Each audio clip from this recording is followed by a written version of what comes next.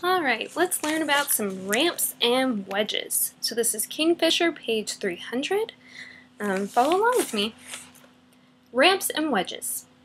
Machines are devices that make it easier to do work against a force. Ramps and wedges are examples of simple machines based on inclined planes. Machines do work as they move loads. The load moves when a force, called the effort, is applied to one part of a machine. It takes less effort to move a load with the help of a machine than without.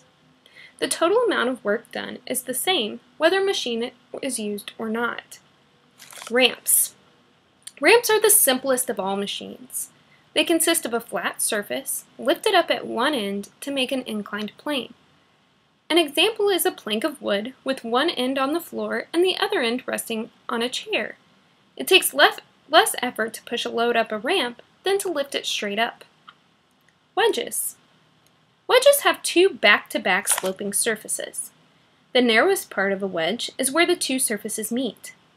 Wedges are used for splitting objects made of wood or stone. A large hammer applies effort to the flat end of the wedge. The wedge directs this force out at right angles to its sloping sides. To its two sloping sides. The narrow end of the wedge drives its way into the object, and the force from each sloping face splits the object apart. An axe is a hammer and a wedge combined in a single tool. Screws. Screws are simple machines that hold things together. A screw consists of an inclined plane, called a thread, wrapped around a pointed cylinder. Effort is applied to a screw by using a screwdriver to turn its head. Rotating the head through a large angle moves the point of the screw forward by a short distance. Bolts are similar to screws, but they are not pointed. The thread on the outside of a bolt fits into the inside of a thread of a nut. Some bolts multiply the turning force up to 400 times as they tighten with their nut. Mechanical advantage. When an effort is applied to one part of a machine, another part of the machine applies a force to the load. Most machines change a small effort into a large force that is applied to a load.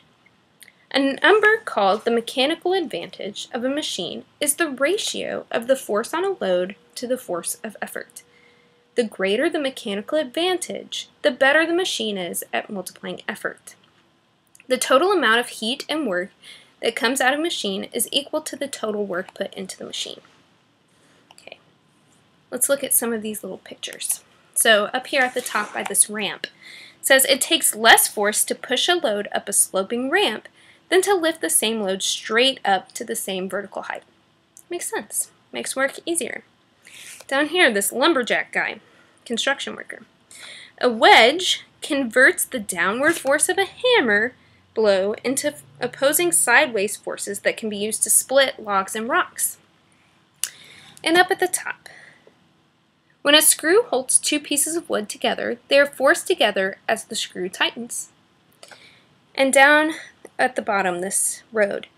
The hairpin bends in this road allow it to climb the hill at a gentler gradient than if the road were straight. So if the road were straight, it would be a steep hill. But instead, you go slowly over a longer distance. It's less steep because it's a longer distance. The course of the road is considerably longer than if it were straight, but it can be climbed much more easily by cars and trucks. All right, there's a little intro on wedges and ramps.